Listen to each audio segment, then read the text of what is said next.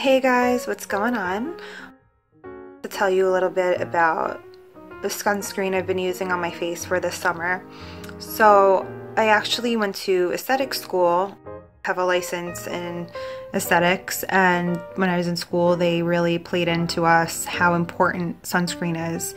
And with all the risks of melanoma and skin cancer that are out there these days, I really just try to protect myself. I'm guilty of going and tanning when I was younger and stuff like that, and now that I'm 28, I just really try to do what's right for my skin, and I also make my husband wear it.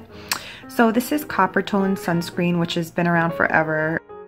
You could see like the logo. I'm sure like you guys recognize the little girl with the dog. This is the sensitive skin faces. So I do have a bit of sensitive skin, not on my face. I don't have eczema, but I do have eczema breakouts that I'll get on my legs and stuff, and just the most random things will be sensitive to my skin and make me break out. So I try to do my best to always keep my skin protected from the sun and other elements and stuff like that. People don't realize that even when you have makeup on and even when it's winter, the sun's rays can still affect your skin. Maybe they're not going to give you a burn, but they could definitely lead to melanoma, skin cancer, cancerous moles and stuff like that. And I think people don't realize that, especially in the cold winter. But every day, like especially now when I go to the beach, I try to put on SPF 50. So this is a hypoallergenic, fragrance-free lotion, so it doesn't have a smell to it, which is fine. It won't clog pores or cause breakouts. It doesn't, and I know because I'm very sensitive and it hasn't made me break out or have any weird reaction to my skin. It is water resistant for 80 minutes. So if you're like in the water for 80 minutes, like an hour and a half or whatever the case is, you'll have to just reapply it afterwards. 50, which is really great. Broad spectrum SPF 50. I purchased the 2 floral ounces, but you guys could also get it in a bigger size as well. I think it comes in like a 5 ounce also, maybe even bigger. It's made with naturally sourced zinc oxide.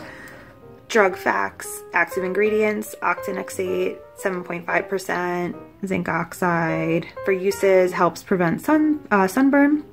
If used as directed with other sun protection measures, decreases the risk of skin cancer and early skin aging caused by the sun. Warnings for external use only. Do not use on damaged or broken skin, like if you have a cut or anything like that. Could make it worse for you. When using this product, keep out of eyes and rinse with water to remove. Stop use and ask doctor if rash occurs. So this is like a really thick consistency, so it kind of like takes a while to rub in. I'll show you guys. I just used it at the beach Friday, so it's like a little bit sandy in there. Probably shake before using, but really white, just how like sunscreen's supposed to be.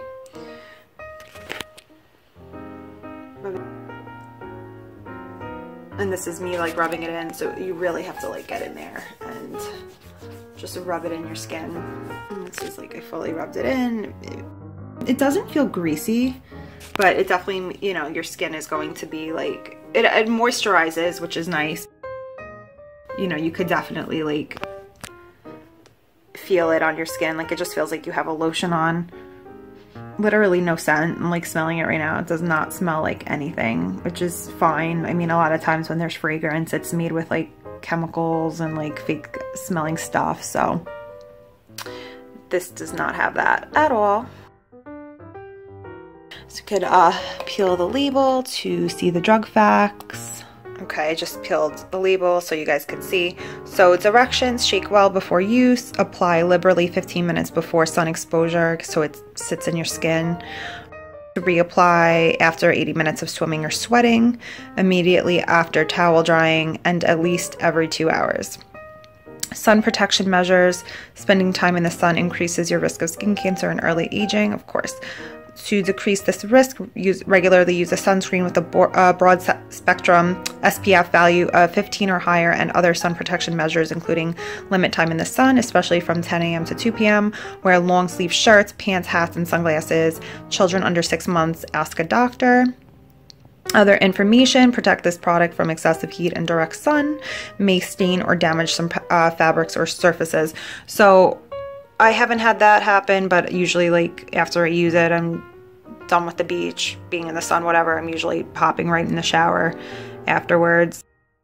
And then they have the inactive ingredients listed here. So yeah, just I guess if you have it with you at the beach and it's hot out, maybe try to put it in the shade or like wrap it in a towel and put it in your bag just so it's not in the direct sunlight getting heated. I guess that could kind of ruin the product a little bit, so just be careful with that. But overall, really great product. SPF 50, I think that's maybe the highest it could go for sensitive skin, Coppertone for your face. I hope you guys try it out this summer and love it. Thanks for watching, guys.